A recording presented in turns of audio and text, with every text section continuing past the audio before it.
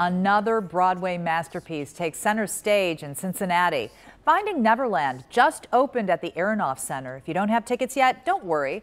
There is still plenty of time to check it out. The musical is the story of how Peter Pan came to be, and no surprise, there are some amazing special effects. So, how does it all come together? I stopped by the Aronoff Center to get a behind-the-scenes look.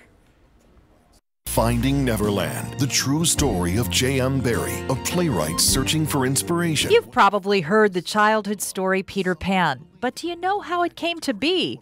That's what the musical Finding Neverland is all about, playing now at the Aronoff. We went behind the scenes to chat with leading lady Lael Van Kuren, who sang part of one of the numbers. If you close your eyes and count to 10, you'll hear your dreams are calling again. Oh, that's beautiful. I got to give you a hug for that. That was really pretty. Lael and assistant stage manager Josephine Austin gave us a backstage tour, a look at everything from costumes to prop pieces. She has this courage. Lael also talked about her character Sylvia and how the widow and her children inspired the man who wrote Peter Pan. This is all based on a true story. They met in Kensington Gardens, and they kind of became a little family. So it's a love story. It is a love story. And it takes you on a ride with music, dance, dialogue, and one very special moment. It's quite stunning. They call it the glitter vortex. We basically have machines back here on either side of the stage that propel air forward at different speeds.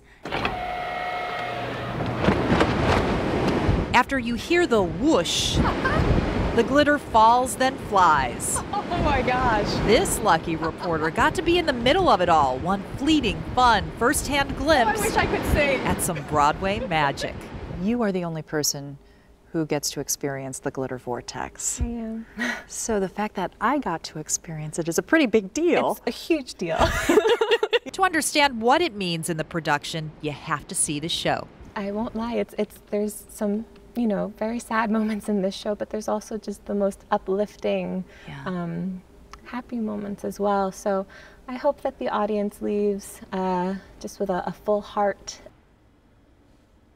And Finding Neverland will be at the Aronoff Center through November 19th. There are 12 shows remaining. Tickets are still available, and that leading lady was delightful. She was so nice. She seemed so pleasant, and I gotta say, that was pretty cool. Yeah, my gosh. That was pretty neat stuff. That was like bucket list stuff, you know? Yeah, it really was. It took me back to being like 10. I loved it. I'd really like to see the mechanics of it. As a guy who likes that kind of stuff, I'd like to see how they do it from a production standpoint. Yeah, it was pretty cool. Yeah, that's